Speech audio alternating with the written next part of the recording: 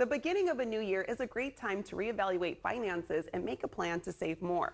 Consumer savings expert Lauren Grootman is a best-selling author of The Recovering Spender: How to Live a Happy, Fulfilled, Debt-Free Life, and joins us with her tips. Welcome, Lauren. Thank you so much for having me. I'm glad to be here. Yeah, we're happy to have you on. And Lauren, you have to share your secret to success with us. What is it?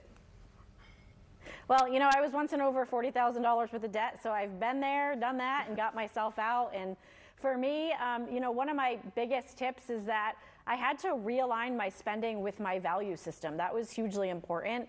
I had to learn, you know, how to meal plan and how to stick to a budget and create a budget that was actually specific for me and my situation, and so that I could actually stick to it. And I think that is super important. So once I got out of debt, became a financial coach, and now my full-time career and life mission is to help other people get out of debt. So that's what I'm here to do and help you with today. Okay, perfect. So how do we get started?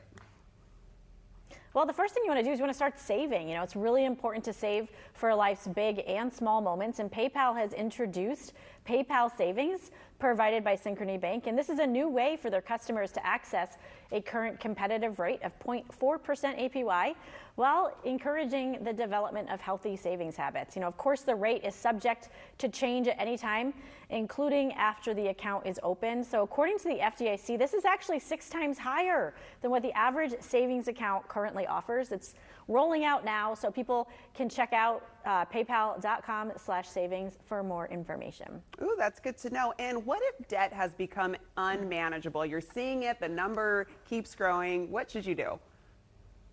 Yeah, you know, I've been there, and so I know the feeling of that debt, you know, that crushing debt, and you know, I think people need to stop beating themselves up about it. You know, debt happens, and when it does happen, I always send them to the pros over at debt.com because they can really help you find solutions to get out of debt and fix your credit and get you on the path to achieving financial goals.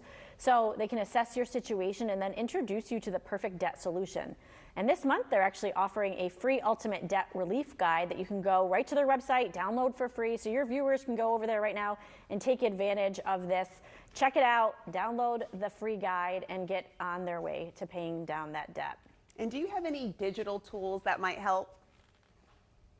Yeah, so I always recommend that people go through their monthly bills once a year and figure out where they're overpaying.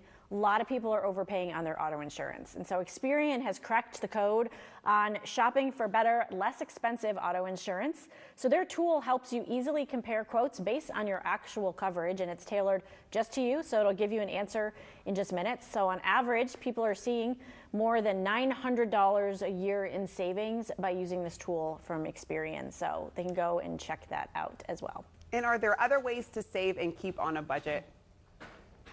Yeah, you know, I talk about this. I have a podcast called The Hard Money Talk Show. And in that show, we talk about, you know, some kind of hard money and difficult topics, you know, like overspending, like my book, The Recovering Spender. We talk about mental health issues and spending. We've talked about things like financial abuse and, you know, poverty mentalities and things like that.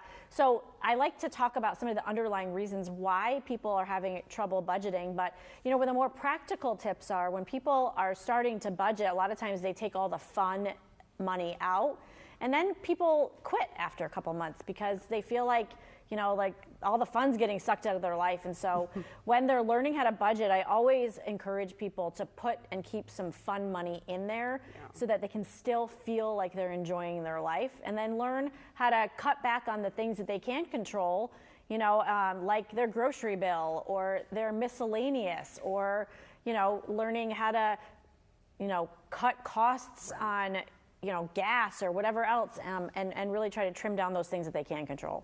Lauren, your information has been so helpful, especially hearing from somebody who was able to successfully get out of debt. Thank you for enlightening us today.